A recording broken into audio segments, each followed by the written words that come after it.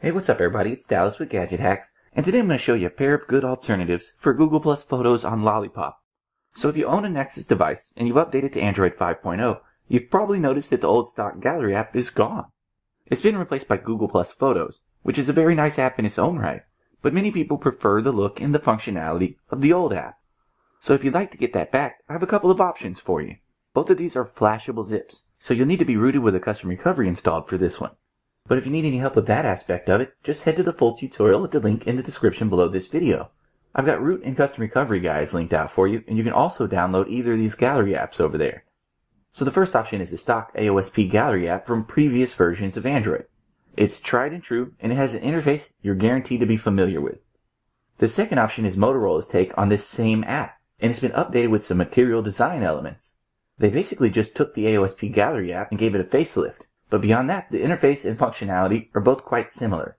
But as a heads up, neither of these apps are without a minor flaw or two. The Material Gallery app force closes when you try to edit a photo, and the AOSP Gallery app has a blank settings menu. So take that into consideration when you're making your choice here. But once you have the respective zip files saved to your device, go ahead and boot into custom recovery. To do that, start by powering your Nexus completely off. When the screen goes black, press and hold the volume down and power buttons simultaneously. This will bring up Android's bootloader menu, and from here all you have to do is tap the volume down button twice to highlight recovery mode, then press the power button to confirm your choice.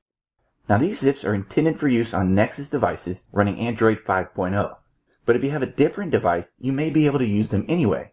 I'd strongly suggest though that you make a full backup and recovery before flashing this on a non-Nexus device.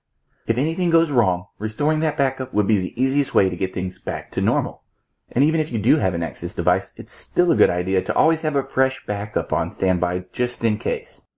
With those disclaimers out of the way though, the next step is to just install the mod. So tap the install button here, then navigate to your device's download folder to find the gallery zip that you got from the full tutorial. I downloaded both of them so that you can see the file names, but since everybody's familiar with the stock AOSP Gallery, I'll install the material design version. From here, just swipe the slider at the bottom of the screen to install the mod.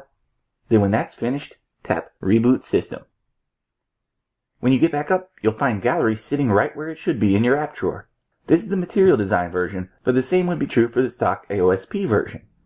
And as you can see, it's got a very nice interface with a side navigation menu, and your camera roll and folders are easily accessible.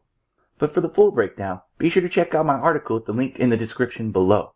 And as always, we'd appreciate it if you would like and comment on this video and subscribe to our channel. So we'll see you again next time, folks, but until then, happy gadget hacking.